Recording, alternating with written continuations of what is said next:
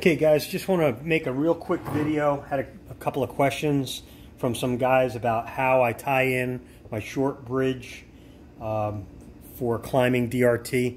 I'm hunting with a Mantis saddle. Mantis saddle comes with an am steel bridge, and it's a little bit long to use when you're climbing DRT. So what I did was I tied in a short bridge, and what I used to do that is a 10mm beeline. 10mm beeline comes with a factory eye on one side, so I loop my beeline around the D loop on the Mantis saddle, and then come through my eye. I come across into my other D loop, and the length of your short bridge depends on the person. For me, I need it to be about 14 inches long or so. So what I do is I come through, and the knot I'm using on here is a Bowline knot. To tie a Bowline knot, what you're going to do is you're going to make a loop in this line here, like so, and then you're going to come through the loop,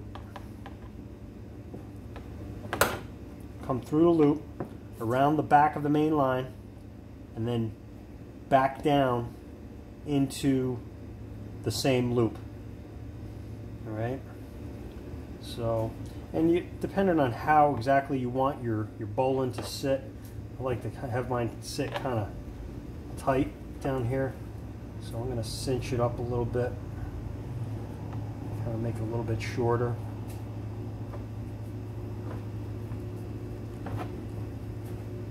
Once you get it cinched up, pull it tight.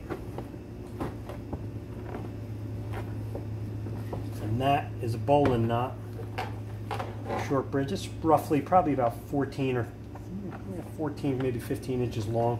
And then, like we said in our other video, always back up a knot. So I'm just going to take the tag end here, and I'm just going to throw another half in here.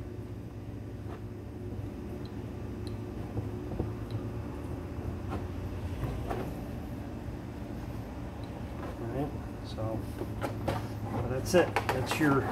That's my short bridge, Bowline knot tied onto the D loop, backed up with a nice tight half hitch. And always check your knots before you go and climb. This is the cheap way to do it. I highly recommend you, if you're going to add a bridge to your saddle, Arrow Hunter makes a really nice adjustable bridge. It's kind of in the same principle. They use basically, it looks like a beeline through the factory eye of the beeline. It ties into the one side, but then on the other side they have a prusik that goes through it with a tender, and it's adjustable. So it works out really nice because you can actually adjust your bridge. It's better than this because, you know, if I have to tweak this, then I got to undo my knot and just keep playing with it until I get it right. But if it's adjustable, you know, that's, you know, for comfort or whatever, you know, you can go that route, and that's what I highly recommend. But this is just a cheap, down and dirty way of doing it. If you're going to climb DRT, you're definitely going to want to use a short bridge instead of a long, because you want to keep your Blake's hitch and everything closer to you. Otherwise, you're going to be reaching, and it's not going to work too well. So, you know, hopefully that answers some questions. I know in the last video with the knot safety, I kind of misspoke because I said that the knot that I have on this side is a Bowline, is a two half hitches. But what I was talking about was two half hitches backing up my Bowline knot. So, you know, I didn't mean to confuse anybody with that. But the half hitches aren't the safest way to go. This is the way to go. One of the guys, you know, kind of caught that, and I'm glad he pointed that out. So, but that's it. So there's other knots that you can use here. I'm not the knot expert, really. Scott is a lot better at it than I am. I talked to Scott about, you know, which knots you should be using. A Bowline works good. You could also use a figure-8 knot. There's a couple of other really good knots. You guys could research that.